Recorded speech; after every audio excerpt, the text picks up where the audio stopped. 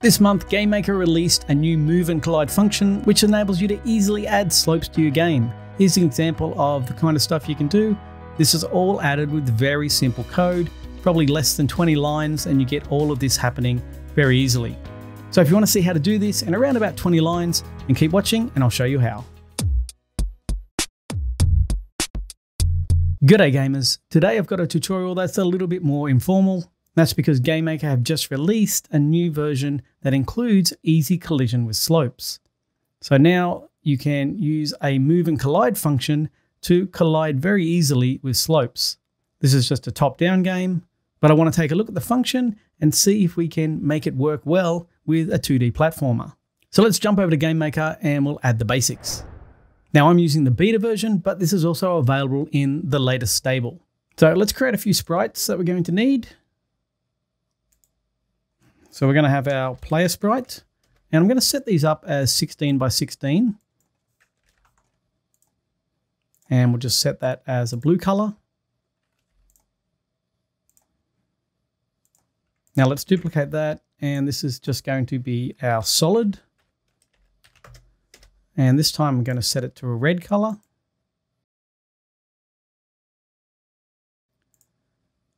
And let's duplicate it again. This time we're going to have a separate shape just for our slopes, but it's still going to be a rectangle. So let's call it solid slope. And for this one, let's make the color a little bit different. Just make it a bit darker so we can see when we're using it. Even just a little bit darker than that, actually. There we go.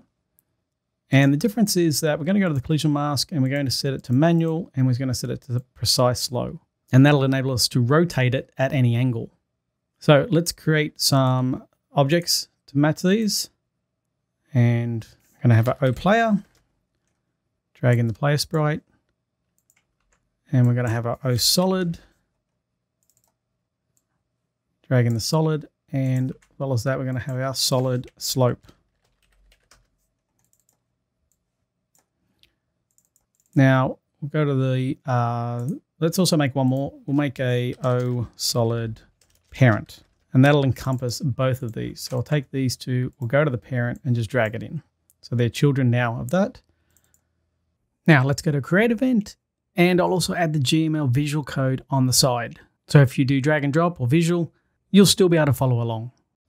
So for the moment, we'll just set this as GML code, and a few things that we're going to need. I'm going to need a move speed. Let's go 3. We're going to need some gravity, and we'll have 0.26. We have our standard HSP and VSP, and our jump speed. And I'm going to set another variable, and I'm going to call it slope max, and I'll set it to 4, and that will help us when we're moving down the slopes. All right, so let's add a step event. And let's have a look at our room as well, actually. I'm going to make some changes here. Let's make it 640 by 360. And let's enable viewports and set our room to 640 by 360. But let's stretch this to 1280 by 720 so we can see it a bit better. And we'll make this one visible. And we don't need to see that. Okay, so let's draw some of our room up here. I'm going to change the grid size to 32 down to 16. And let's draw some of these shapes in. So holding Alt, I can just add them in the room. And we'll just add a border.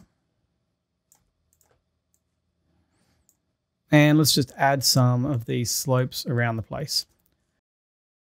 So the solid slope that we're going to use, if we drop it here, when you rotate it, it'll rotate at a locked point, which is the origin. So if you rotate it and hold down Shift, you can get a nice angle. So like this one, for example, which is 45 degrees. So if I pop that right in the corner and then stretch this so that if I hold down Control, I can drag it easily. And then it sits nicely like that. And what I also like to do, and I'll do this right at the end, is take the slopes and just drag them under the actual solids, just so we don't see them hanging out. Basically, you can make a room like that. So if you want to take a solid and you want to place it here, And then you want to have a slope going down here. If I take this and place it here, you'll see that what happens is when I do this, I'm rotating from that point, so the top left. So you don't really want to do that because then it's not exactly on this point here that you want. So what you can do is you know that you want that point to be there, so you just push it over here, and then when you rotate it, it'll rotate from that point. So you can easily have that, and then you get a nice clean connection right there. So I'm just going to go and fill this room in using all that information, and I'll be back in a second. Now, just while you're building, you might find something happens like this. So I've got a shape here, and as soon as I try to drag it, you can see that it changes its position. So I'm not really sure what's going on there, whether that's a bug in the current version, but I find if that happens, I just delete it and then I add another one. And then it's fine. I don't know if it affects us when the game starts, but I don't like the look of it, so I just remove it and I make sure that none of them are doing that. Now, there's my finished test room. So what I also like to do is just go to instances again, and basically you can take all of the slopes, just hold down Control, select them all.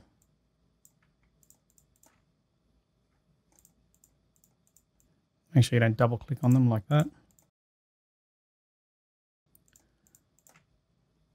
And just drag them up the top, and that will place them behind so it just doesn't look as bad. But the other thing you can also do is change the color so they're the same as the solid if you don't want to see them.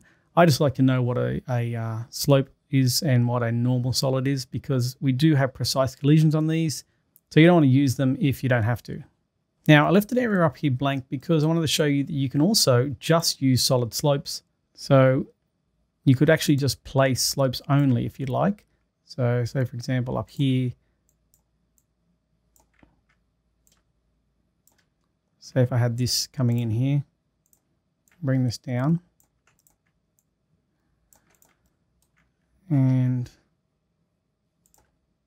say if you wanted to just have rotations, you could do it freehand as well, and it still should work fine.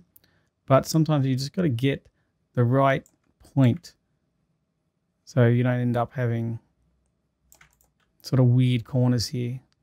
So it does take a bit of time to get where you want, but you could do this, and you don't need to have angles that you're forming just by holding down Shift.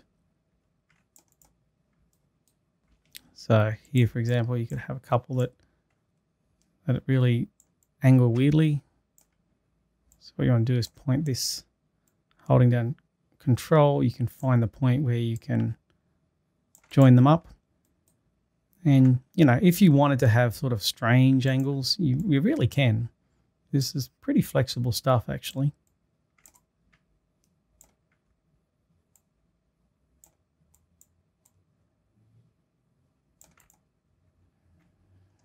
Okay, something like that, for example, and then you could then flatten it out again down here.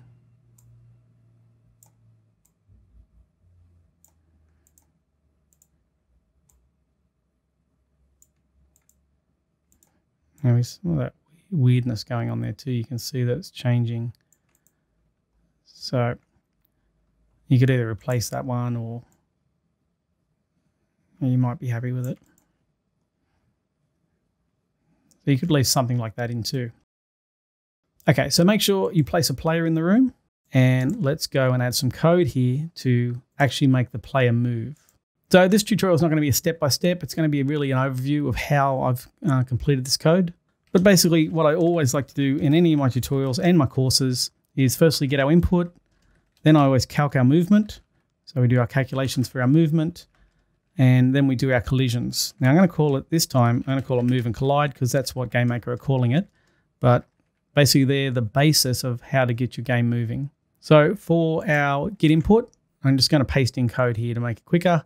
You can pause it if you need to. I'm going to capture our left, our right, and our jump. Now I'm going to take our movement and I'm going to apply it to a variable called move. So this is going to be 1 when we're moving right, -1 when we're moving left, and 0 when we are not moving. And then we can apply that to our horizontal speed, our HSP, and that'll then give us some horizontal movement. Now for our vertical movement, so we should just make a note here and say this is our horizontal movement. And then we should say this is our vertical movement. Okay, so in order to do our vertical movement, we're going to first need a check to see if we're on a platform. So just up here, I'm going to add a check. I'm going to look for a solid parent below us. So if there's a solid or a solid slope below us, then I'm going to store that value, a true or false, into solid collision. Now I'm not just looking at X and Y, I'm looking at X and Y plus that slope max value, which is 4. And the reason is when you're going down a slope, this will enable you to jump while you're moving down a slope. So using that, I'm going to apply gravity to our VSP so that the player falls. And when the player presses jump and that solid collision is true, well then we'll set our VSP to a minus jump speed and that'll make them jump. Okay, so all of that's pretty basic stuff in relation to platformers. So let's have a look at our move and collide code. Now this is the new function that Gamemaker has introduced.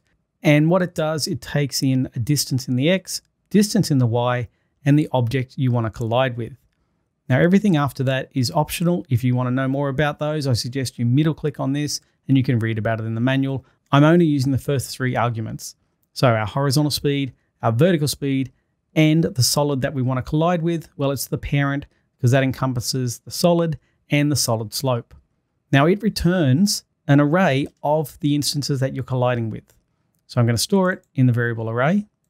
And after we've run that, I'm then going to look at that array and I'm going to say if the array length is not 0. So if we returned an object that we collided with and we have a collision below us, then I'm going to set VSP to 0. Now, the reason I'm adding this in is this will stop the player walking on the roof, basically. This will ensure that if the array returns the solid that's above us, we still get our VSP to be set to 0. Because if you don't have this check, essentially you'll be able to walk on diagonal ceilings. All right, well, let's test this and look at some of the problems that happen just with this basic system. Okay, so our player's there, they can jump, they can move up. So it's pretty decent. Does a pretty good job. We can even move up this crazy one. So just as it is, it's not too bad. So what are the problems? Okay, let's go over here and let's have a look and see if we can see where some of the errors are. It doesn't actually walk down the slopes, if you notice. It just jumps over them because it doesn't actually clamp itself to the slope as it's going down.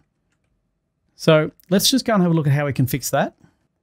So just here before we do our move and collide, let's add some extra code and this will help us to adhere to the slopes. So if we have a collision below us, but we don't have a collision with the solid and we are moving down, then basically we're going to look for a collision with the solid and just move 1 pixel at a time. So what we'll do is actually clamp us to the slope as we're walking down it. And you can see there, when we go down, up and down, we no longer fly off. We just stick to the slope. That's much nicer. And you can see there.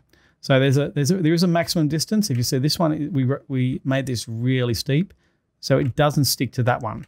So that slope max value, if you adjusted it, you could still stick to that. But, you know, that's pretty steep. You probably don't want to do that. But other than that, everything works pretty good. So in general, though, it's a pretty small amount of code in order to get slopes working within your platformer. So if this helps you out and you want to know more about the coding stuff that I do, I have a new course over on Udemy. It's basically a first platformer course where you get power-ups. You can jump on blocks to kill enemies, jump on enemies' heads. I show you how to do sequences and how to add many effects to make a really great game. I also have my tile-based platformer course. It's one of the highest rated Gamemaker 2 courses over on Udemy. Check out both in the links below. And lastly, I just want to thank my Patreons. This month, these are my Patreon members. All legendary Patreon members get free access to my courses. So I'll place all this source code over on Patreon and you can grab it if you're a member. So thanks for joining me. I'll talk to you in the next one.